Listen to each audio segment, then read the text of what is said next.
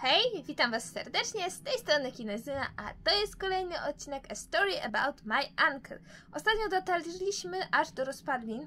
Mamy także już 3 strzały, a więc zagadki są trochę bardziej skomplikowane. Ewidentnie słyszę tu gdzieś maszynę.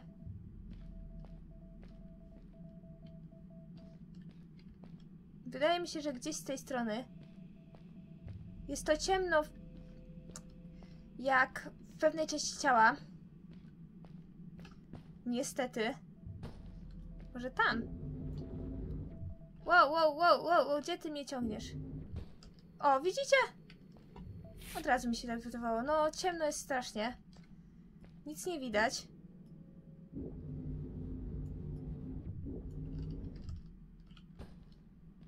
Ale, no cóż, to jest właśnie to, czego się mieszkańcy obawiają wioski.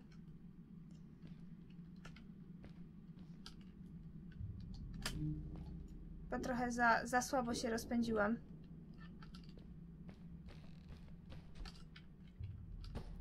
Tak naprawdę. Czy mógłbyś nie utykać na kamieniu? Dziękuję. A, widzicie, bo to trzeba tutaj. Wow, ale ciemno. Ja bym się chciała tam dostać. Bo mnie ciekawi, co tam jest. Czy coś ważnego, czy tylko taka dekoracja.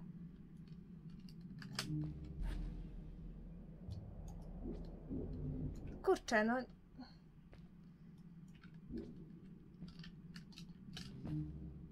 Niby mogę się tam dociągnąć, ale nie mogę. Ma sens, prawda? Mogę się tam dociągnąć, ale nie mogę. A może tak? Za daleko. Kurczę, teraz mnie zastanawia. Co to jest? Tam.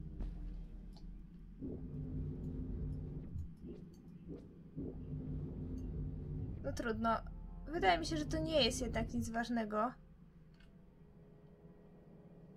Wow.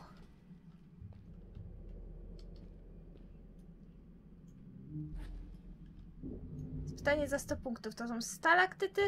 Chyba jo. Pokażcie mi człowieka, któremu się to nie myli. Bo to nigdy nie jest takie oczywiste.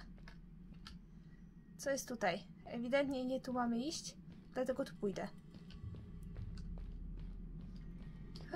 Wow, świetliki. Teraz by mogła równie dobrze być dziura. I to jest jakiś napis. I na coś tam, bo nie znam tego języka. To już jest tak ciemno, że... Halo? Halo? A, dobra. Jezu, przecież tak ciemno, że ja nic nie widzę. Kompletnie. Nul.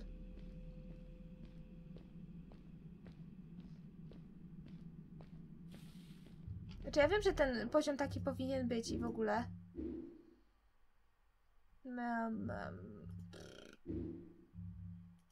Tylko, że się nie da zmienić ciemności. O, widzicie, maszyny Freda. Znalazłam jedną na 5. Aż 5 jest? A ja w tamtych pewnie też po tyle było, a ja w życiu nie znalazłam tyle. Pewnie jak wszystkich nie znajdę, to nie będzie jakiegoś bonusa czy coś. Trudno.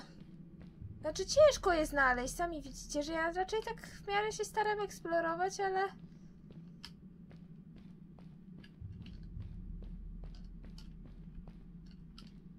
Maddie? Wow, ale się przestraszyłam. Hi, I'm glad you came. Sorry about back there. I just get so frustrated. They cling so desperately to what they know, won't ever do anything new. It feels better when Fred is around, but... I told Madeline I didn't mind, and I asked her what she was doing with the book.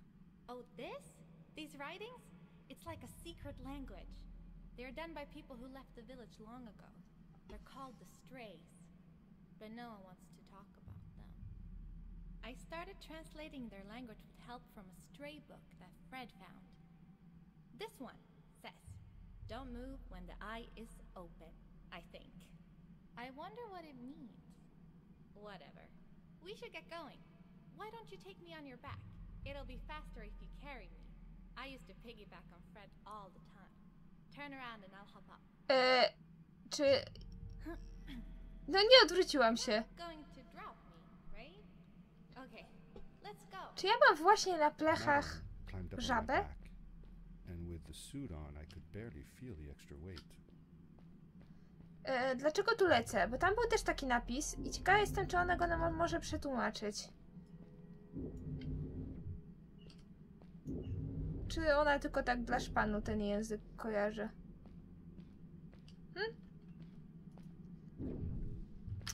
Nie? A szkoda. To by było ciekawe. Bo ten napis jednak po coś jest. Znaczy, no jest tam i fajnie by było, gdy po coś był. A nie był, bo tak. Nie ruszaj się, kiedy wielkie oko patrzy. To już mi w ogóle horrorystycznie zabrzmiało. The winding, narrow tunnels felt like they were closing in on me. Nie, wyglądają całkiem They komfortowo. were oddly long and twisted, Wow! almost like someone or something had dug them out. With Maddie on my back, I had to be careful not to bump her head on the ceiling. Czy wy widzicie te czerwone punkty tam? Wygląda to strasznie. Chyba nie chcę wiedzieć, co to było. Wow! Wow, prawie wpadłam w tą straszną dziurę.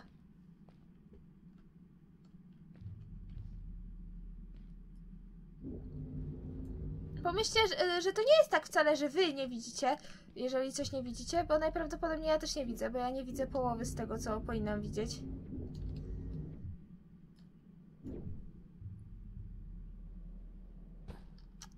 No brawo, brawo ja. Lepiej będzie, jak się przyczepię do sufitu, bo wtedy mogę lepiej wykorzystać moje strzały, które mi zostały. To jest kolejny napis. Farewell, old life. Let us start anew. Spoko. The Strays were ordinary people living in the village long ago. They disagreed with the old traditions and left to form their own village, or they were thrown out for misbehaving. The stories differ a bit. Wow, to jest w ogóle...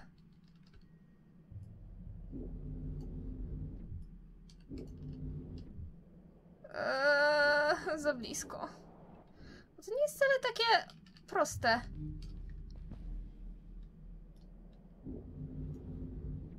Bo nie wolno tego zrobić za wysoko, bo wtedy zamiast się pociągnąć w przód, pociągniemy się do góry, rozbijemy tylko łeb, a nie dotrzemy tam, gdzie mamy dotrzeć. No przecież byłam! No co za świństwo. No co za świństwo takie. Oni mnie kłamią. Oni mnie tu kłamią. Ja się nie zgadzam. No nie, no wiem, że uderzam głową. No kurczę, nie, proszę nie spadaj. Dziękuję. No nie, jeszcze 2 ciosy zużyłam. Szkoda, że nie mogę od razu do tamtej dolecieć. Wow. I takie tam rzeczy. Znowu zrobiłam źle, ale na szczęście naprawiło trochę, znaczy no, nie przeszkodziło to.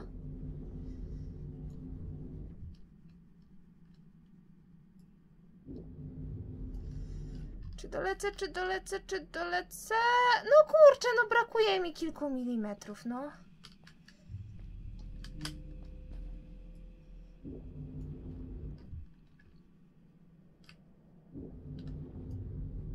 O nie, no nie, nie!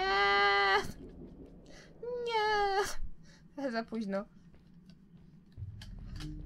A, dobra, znowu źle to robię, ale to już nieważne.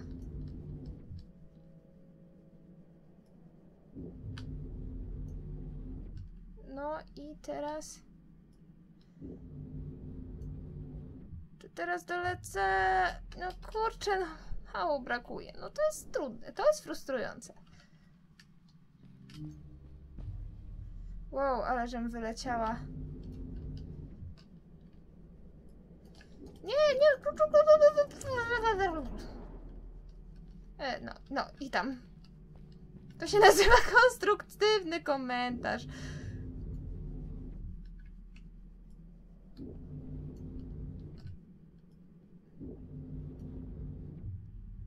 No. Seemingly bottomless pits loomed below us, everywhere in the cave.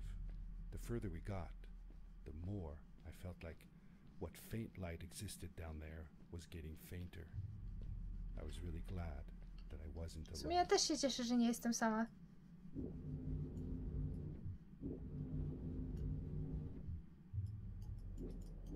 Bo zresztą to tak nie do końca, bo...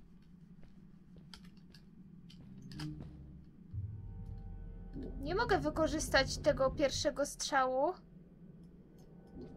No ej, no to kurczę, co wy tam wymyślacie, że ja tam nie dosięgnę?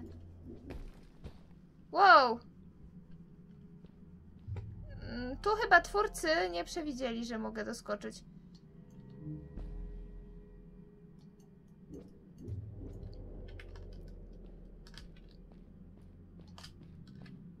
Nie, znowu spadłam. A to mi nic nie daje, że ja stąd tutaj... Bo ja tutaj nie dosięgam wtedy do tych stalaktytków.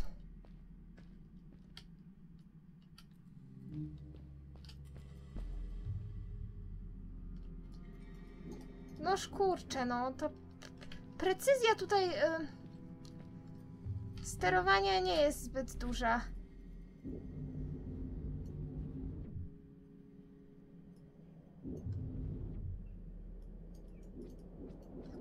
Kurczę, to wcale nie jest łatwe.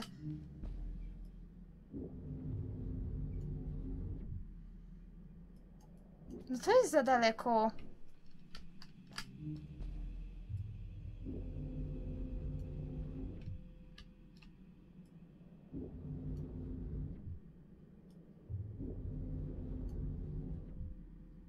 To nie jest zbyt dobrze wymierzone. Beware of what? Nie wiem, czy się chcę dowiedzieć. Słyszałam maszynę, ewidentnie. Musi być z tej strony. A, widzicie? Ale je Fred poukrywał. Sam ich potem nie będzie mógł znaleźć. Jakby chciał. Czy może dlatego ustawił, żeby tak pikały? Żebym sam mógł je znaleźć. Wow! Co to było? Okej. What was that? I'd never heard a creature sounding as terrifying, and I imagined it wouldn't be happy about visitors. Dobra. Nie wiem, co to było i nie chcę tego spotkać.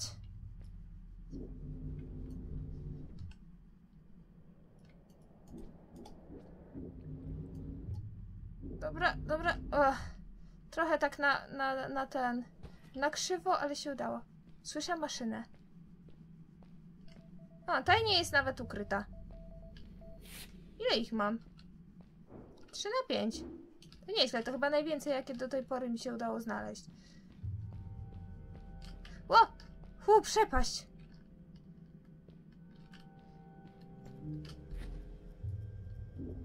Ciągnij!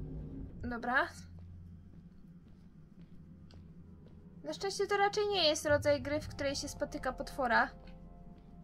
Tak mi się przynajmniej wydaje. Czy tu coś... See that glowing plant over there? I bet something will happen if you use your grapple on it. Jakiś świecący krzak. Told you so. Lol. One się świecą. Znaczy, świeciły się już wcześniej. Ale widocznie świecą się bardziej, kiedy się w nie walnie tym promieniem.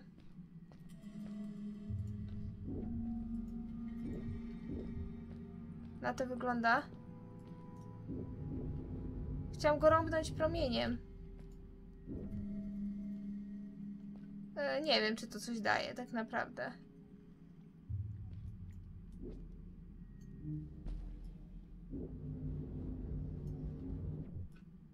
Wow. Czy to się uda?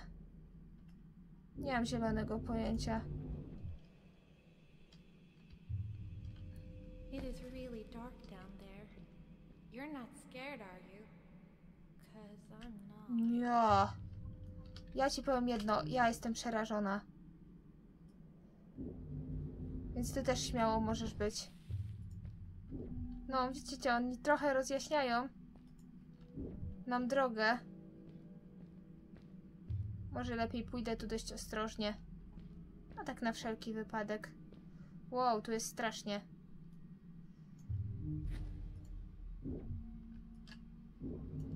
Dobra. Tu też jest dróżka. Nie mam zielonego pojęcia, jak to będzie wyglądać na YouTubie. Wow. Może troszkę jednak jaśniej. Się nie obrażę. On zaraz zgaśnie, prawda? To jest naprawdę ciemno i strasznie.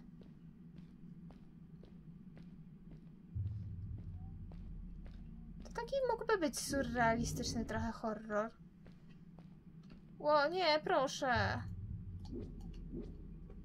Proszę, świeć troszkę jeszcze. Bo się obrażę. Ja muszę coś widzieć, jak idę. Fred has been with my people since the first villager was born. He helped us build the village, taught us how to speak, and helps us with everything. He taught me how to read and write as well. That's how I could learn to read the writing on the walls.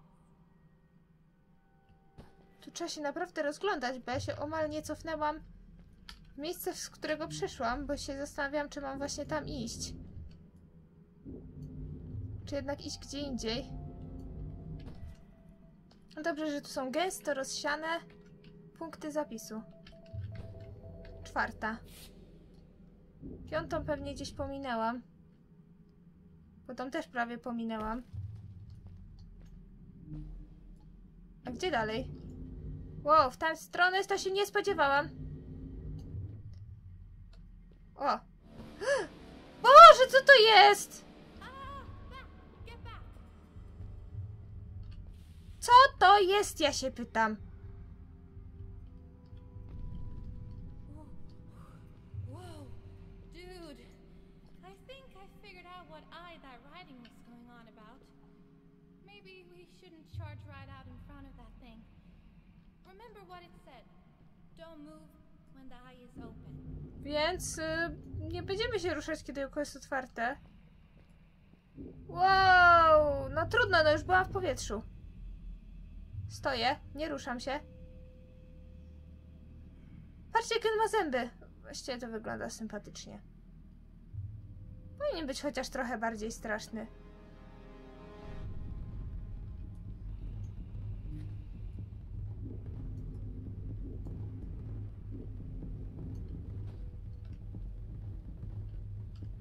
Chociaż minimalnie bardziej straszny mógłby być. No zobaczcie, jak się uśmiecha. On chce tylko mieć przyjaciół. On chce się tylko z nami pobawić. Mi trochę oświetla drogę, przydałoby się.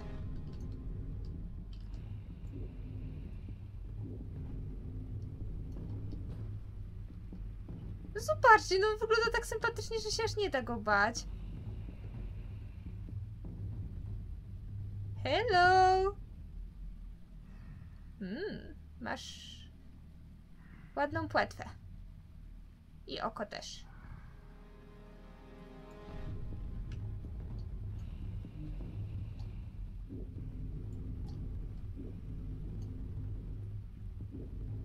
Ciekawa jestem, czy jak skuszę, to gdzie się pojawi, jak skuszę. Dobra, gapi się, ale ja tu jestem schowana. Mnie nie zauważy. Chyba.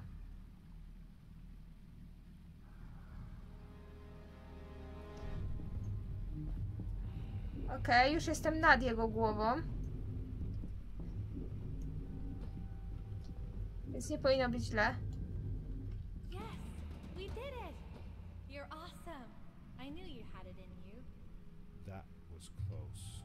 We had made it through, and I felt like nothing could stand in our way of finding Fred. Wow, to już koniec tego poziomu? Był fajny, podobał mi się. Ciemny, ale naprawdę niezły. Co my tu mamy? Oh, another one. This one says, welcome home. Nie udało mi się zdobyć 5. maszyny tam, w tamtym levelu. Co to jest to czerwone światło?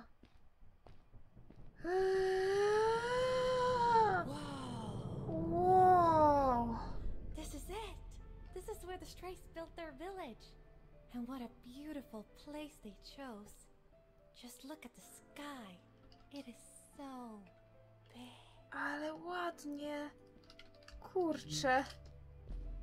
Ja jestem po prostu tak zachwycona, że to nie da się wyrazić słowami. It was a relief to finally feel the sun on my face and a gentle breeze in my hair.